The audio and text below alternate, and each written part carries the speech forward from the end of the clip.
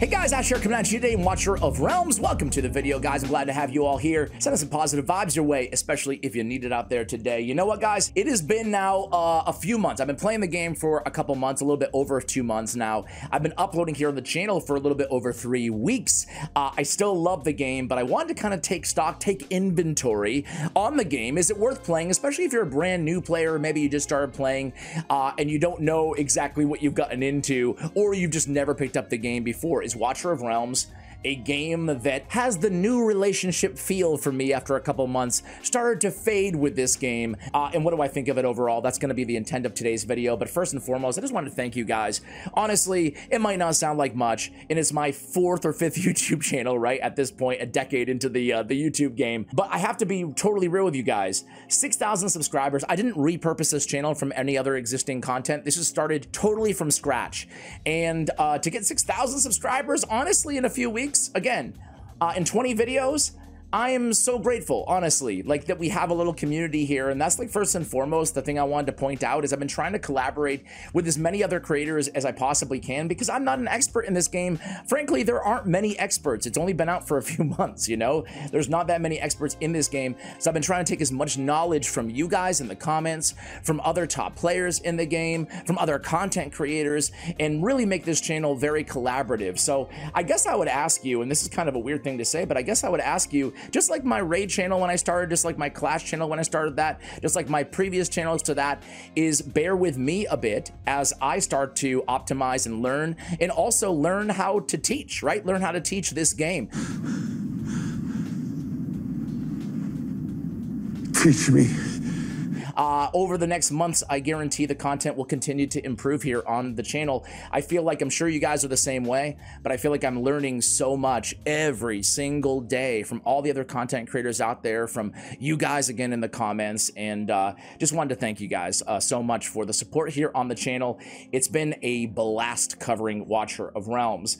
So overall, what do I think of Watcher? First of all, it's hard not to make the raid comparisons. I already put out a whole video comparing it to Raid Shadow Legends. That's the game that I come from in terms of this genre, and I have to be real, man. In terms of the back end of this game, like upgrading and stuff like that, aside from the gear upgrades, which there's no instant gear upgrades in this game, and boy oh boy, that really sucks, right? It's really tedious. I heard they're going to be adding it though. By the way, I pulled Ajax off camera. Just a little side note. I opened one frickin' rare summoning crystal or whatever, and I got this dude. I'll probably make a whole video about that. Either way, guys, I hate the gear in this game. Be ready, and maybe they're going to be fixing this soon, I hear. Not fixing it, but adding an instant upgrade, because enhancing it and auto-enhancing and waiting for it to roll up, that's a thing of the past. It feels very archaic and I hate it. Luckily, it doesn't take forever, you know, but it is, going from instant upgrades to this is tedious to say the least. Also in this game, I feel like it's pretty intuitive for beginners, right? I do regret slacking a bit on the storyline, although I've made a little bit of recent progress. So make sure you stay up with the storyline. The good thing about this game is you can basically follow the storyline in the campaign, although it might be a little dry in areas.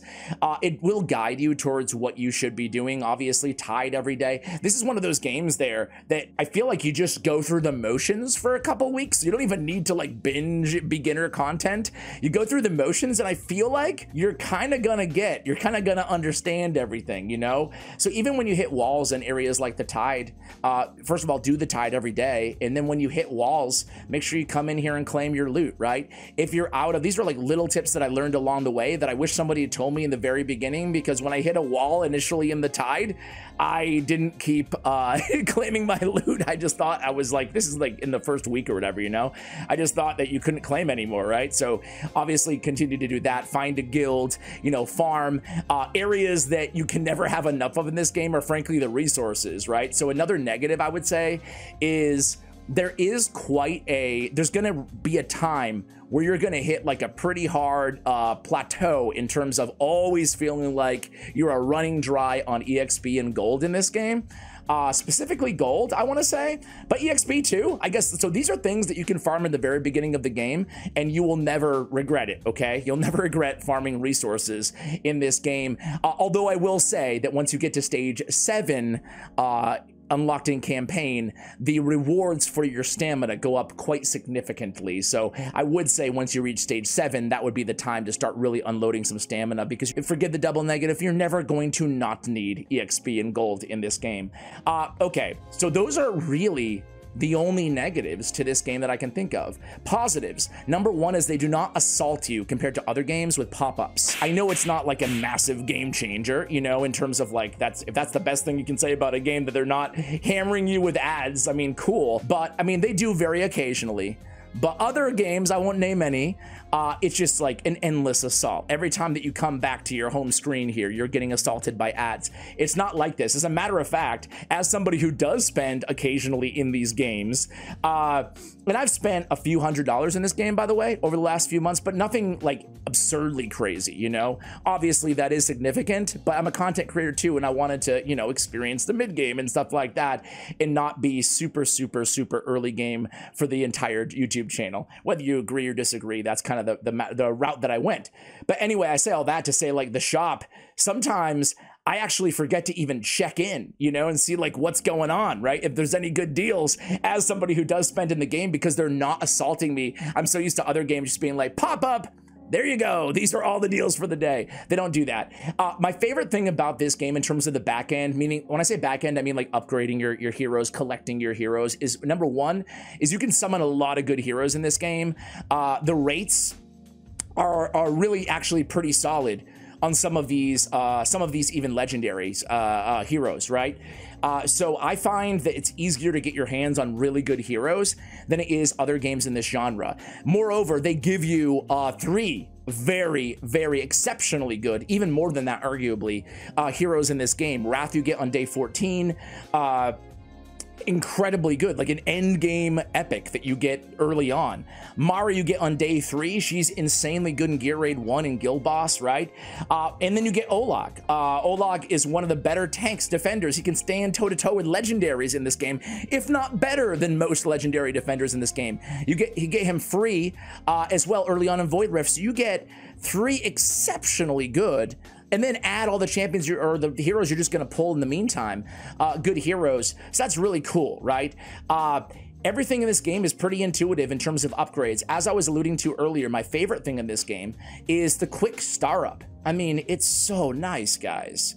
You go in here, how many 3 to 4 stars, instead of going into your tavern and tediously upgrading every single one of your heroes one at a time, you can do it all literally in one skadoosh. Or 2 clicks or taps, you know? Hey, look at this, guys. I'm turning my 3 stars into 4 stars. This is where, by the way, you burn through experience very, very quickly. Look, I'm dry again. But either way, you can do it in all a couple clicks, right? And then you can go 4 to 5. I just need to farm more experience, as I was talking about earlier, right? But this is such a more smooth process for upgrading in this game. I absolutely love it. So you can see there's quite a lot to do in this game, right? Especially if you're brand new. Sorry for talking, you know, not like super advanced, but I want this to appeal to somebody who's never picked up the game as well. Essentially, you're promoting your heroes through each of these areas in the promotion raids. That's how you can like upgrade and ascend or promote your heroes. You're getting your resources from the resource raid, right? It's pretty intuitive. Guild boss is pretty intuitive. You work with your guild to you know, get rewards by beating the guild bosses on different difficulties. Gear raids is easy. Weapons, breastplates here. Bangles, amulets, and rings, or accessories if you want to call them, here. And then this is kind of like more tankier, you know, sets, more melee sets. And this is more like mage, marksman, DPS sets, with some exceptions, right? So it's like very intuitive in terms of what you're doing. And there's different types of heroes that are better suited for all of these different areas. It's really well balanced, meaning whether it's a healer or a fighter or a defender or a mage or a marksman, the 5 classes in the game at the time of this recording, you have a need for all of them almost equally, you know, maybe a bit more for your, you know, some of your heavy DPS, but there's some areas in this game. Let's just go to artifact material raid, for example, right? And this is where you farm your artifacts. There's some areas of the game where there's only 1 tile for a, you know, in this game, there's, you know, it'd probably be better if I just stop and I do it manually, but fighters and defenders, they go on like the ground tiles, and then the platforms, you know, your range units, your mages and your marksmen, okay? So in this level, for example, I can only use one platform unit. So again, I say this to illustrate the balance, and this is just one example. So it's really well balanced in this game. Now, in terms of the gameplay in this game, right, I love it. I love it. I think it's absolutely, just to cut to the chase, I think this game is absolutely worth playing. I'm more into it now than I was the day that I downloaded this game. Truthfully, I really enjoy this game. It's so much fun in terms of the actual battles, right? Let me give you an example, right?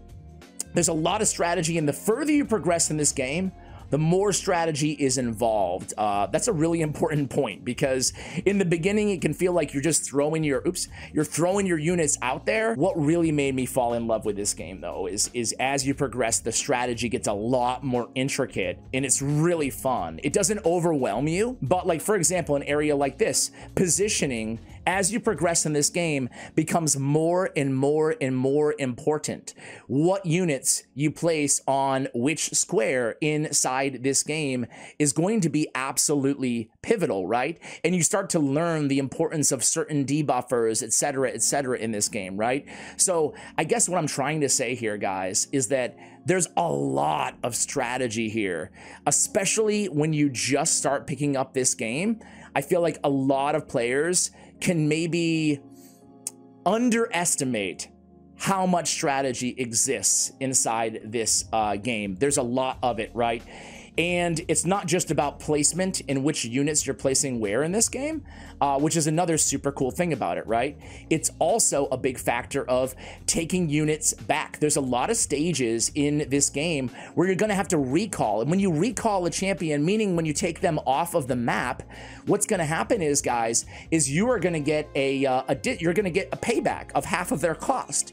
So you can actually start cycling heroes in this game, which is super cool, right? So you can cycle heroes, get recouped cost, cycle more heroes in, change up your strategy, change up the type of you know, you can get faction bonuses, you can farm for other bonuses vis-a-vis your tide.